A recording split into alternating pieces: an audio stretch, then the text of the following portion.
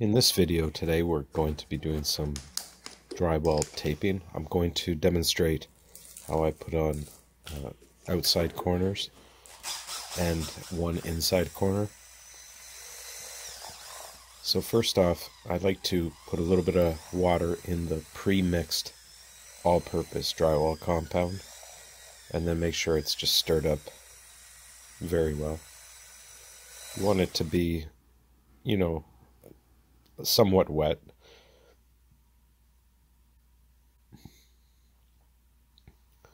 First thing will be to measure the height to cut my metal 90-degree paper taped corner. So I just gotta take that much off.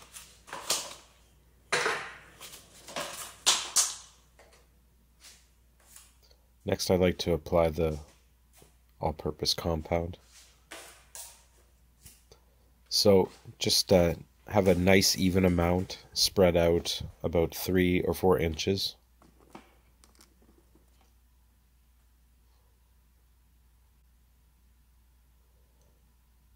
So I'll put it on sideways and then drag the drywall knife down to smooth it out. I just want an even amount spread on the corner. Now it's time to just put the paper tape corner on. After it's applied, just you want to press firmly. Make sure it's very tight, that it's all filled up with the drywall compound.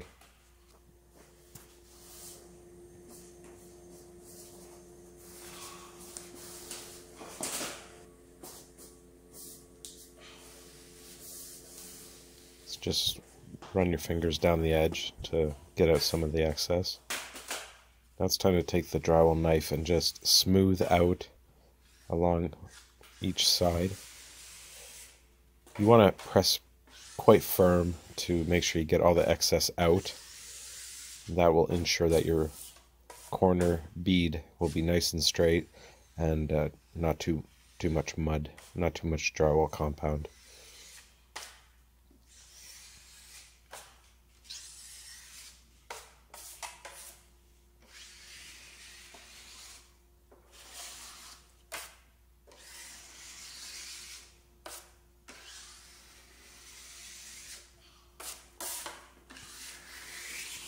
Right down to the bottom. You don't want to leave any excess at the bottom because the trim will have to go over top of that at one point.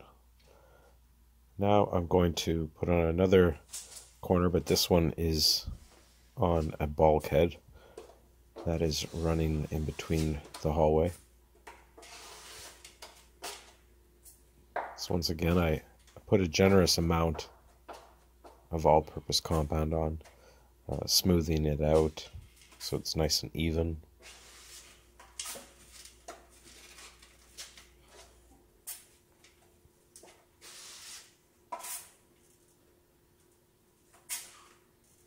Then after I have it smoothed out, I'll be ready to put the drywall corner on. So you want that to fit fairly snug right in between.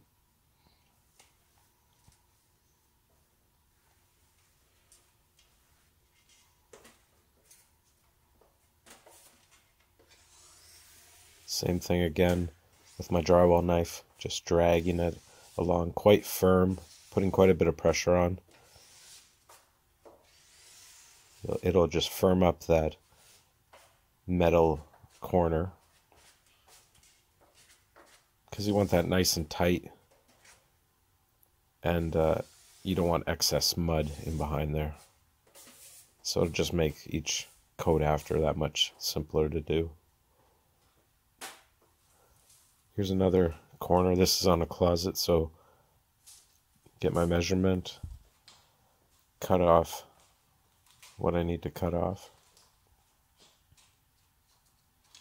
So for that, you just want some tin snips that are fairly sharp.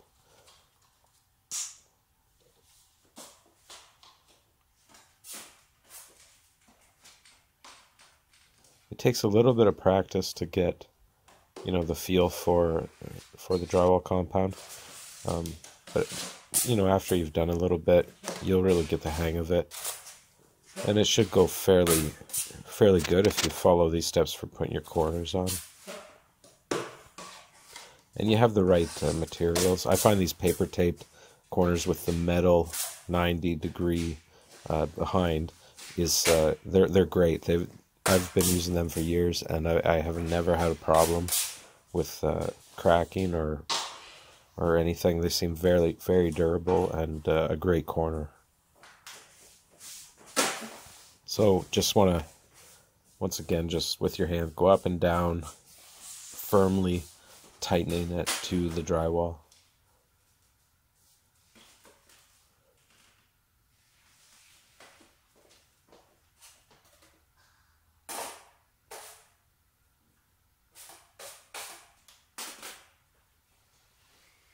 And taking the knife, smoothing out the mud.